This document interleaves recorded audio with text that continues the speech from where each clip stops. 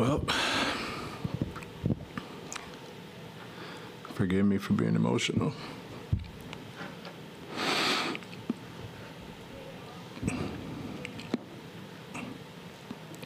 I think that you guys don't know this.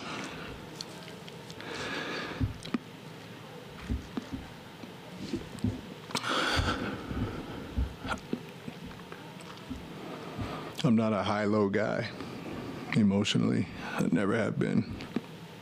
And part of it, in '98, I lost my cousin. He was the pilot in the Navy.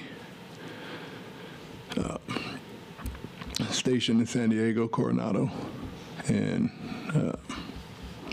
it was a helicopter crash.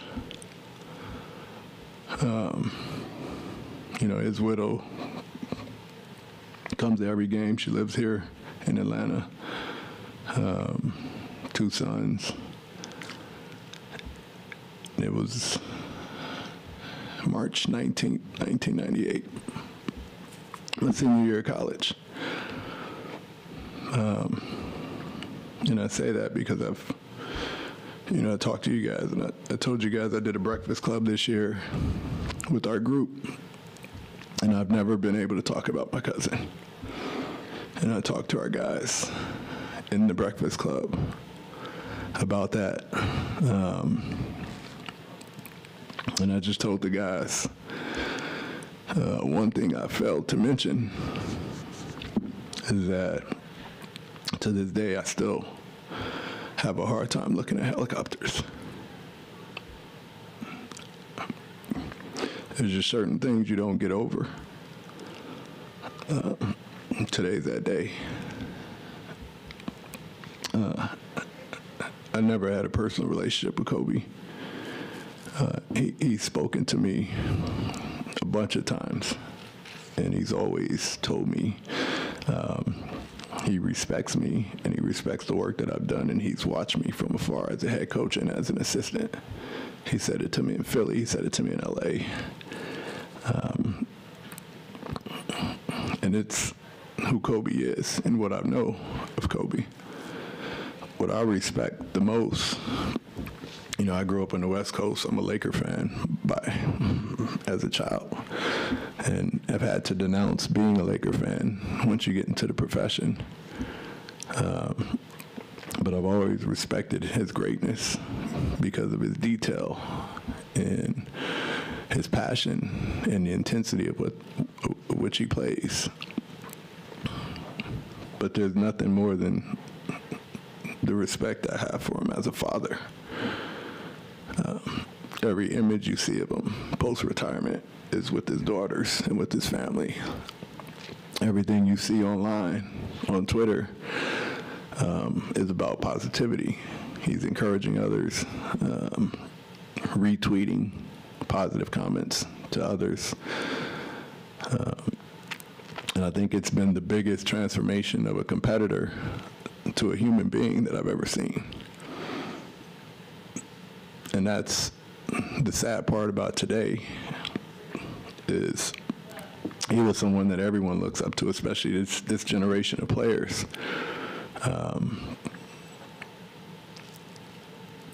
And to see the way he was coming out of retirement and playing to being just a leader of people, WNBA, AAU programs, children's books. We lost a leader. And, it's hard. Our locker room is shaking, the NBA is shaking, the community is shaking, everyone is. Because at the end of the day, you respect what he's been able to accomplish for so many years in so many different ways.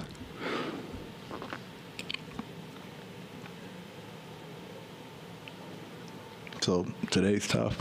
As a competitor in our sport, it's really tough to navigate through today.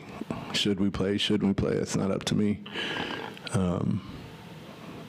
Today is not going to be the end of mourning.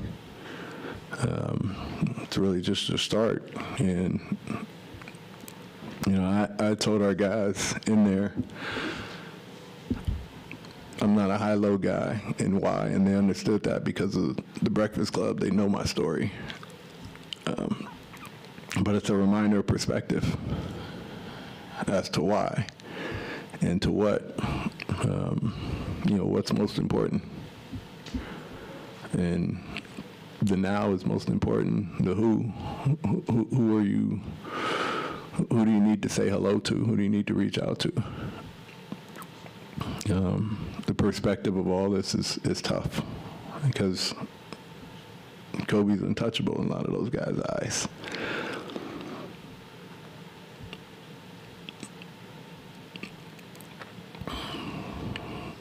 Any questions? When you think of what Kobe meant to the game and the sport, and sport overall, what stands out to you? Well, in a lot of ways, when we speak of greatness, we speak of the accomplishments. What any competitor knows about Kobe is the work and the detail. The understanding of the NBA rule book so he can find an advantage offensively. Being there early, working on, footwork of one post move for an hour and the repetition of it. Hiring, and I know the guy, hiring Mike Procopio to do his personal scouting reports and know exactly how every defender is going to defend them, where they're going to help from. He paid money for a coach that wasn't in the NBA to personally scout how he was going to be defended.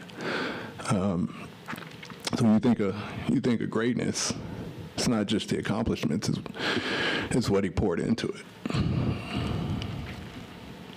you rather play tonight? I don't know. It's I'll feel this way for a while. So I'm sure the players will. I don't know the answer to that. I think it's tough to play.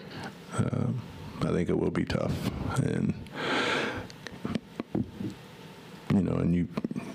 we've all experienced tragedy at some point, and the response is, individually you have to mourn and grieve how you feel most appropriate as a team. I don't know, how you do it, but I think we'll do what we're asked to do, and we'll try and make the most of it. Trey's been very vocal on social media. I believe he trained with Kobe and was close with Kobe. Did you have any words, especially just to Trey, on how to... No, we sat as a group, and a couple guys shared their individual stories that they have with Kobe. I'll let Trey explain his. But he had been in contact with them. I think they said it had been to 3 NBA games this year, and 2 of them were ours, in LA and in Brooklyn. But yeah, they're all just kind of shaken up right now. I can't imagine that you've experienced anything like this as a head coach. So if you do play, how do you coach a game like this?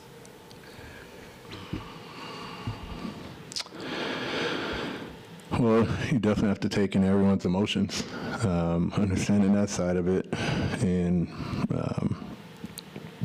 at some point, and I don't know if today is the day, but at some point, the perspective and the reality of it kicks in, and understanding, what do you learn? Especially from a player like Kobe, it's what would Kobe have done? How would he have approached it? What made him great? And to honor him is to duplicate what he's done, which is compete, prepare, be intense and passionate about your craft, your profession. We have a ton of young guys in there that are still learning the NBA. And that's, no better example of a player and no better example of a person. So I I think it's really just understanding the emotions of the day and just moving forward regardless of, how guys handle it and keeping that in perspective and understanding.